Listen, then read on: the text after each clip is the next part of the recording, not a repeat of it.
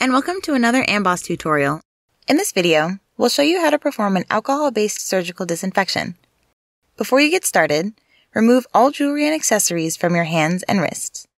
You should wash your hands before the first operation of the day, and if your hands are visibly dirty. Wet your hands and forearms with water,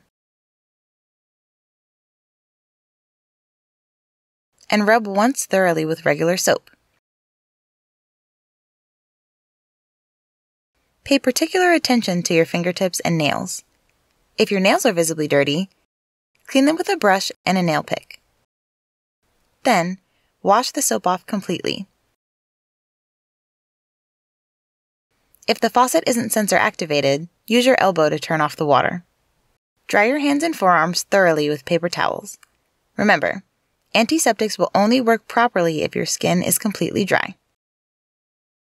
Now it's time for surgical disinfection. There are 3 simple steps which take about 3 minutes to complete. Step 1. Using your right elbow, dispense at least 4 doses of alcohol-based hand rub onto your left hand. Don't worry if it drips. Next, hold the fingertips of your right hand together and rub them against the left palm in a circular motion. Then use your left hand to spread the hand rub over your right forearm from the wrist to 2 inches above your elbow, ensuring that all sides are covered.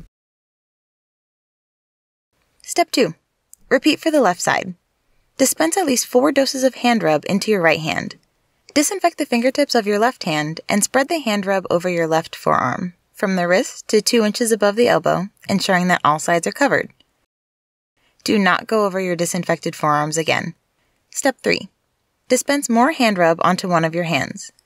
Start by rubbing the palms together, then with your fingers interlaced.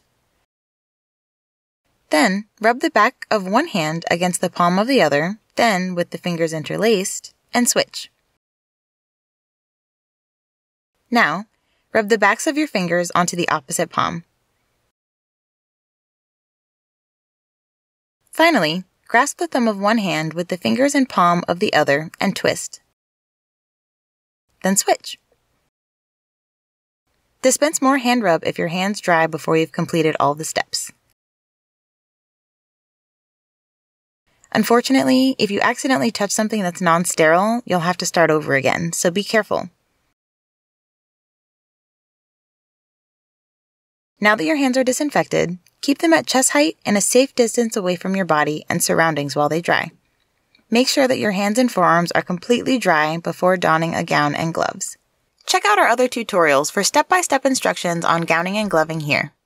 Also, check out the AMBOSS article for more tips on working in the OR. See you next time!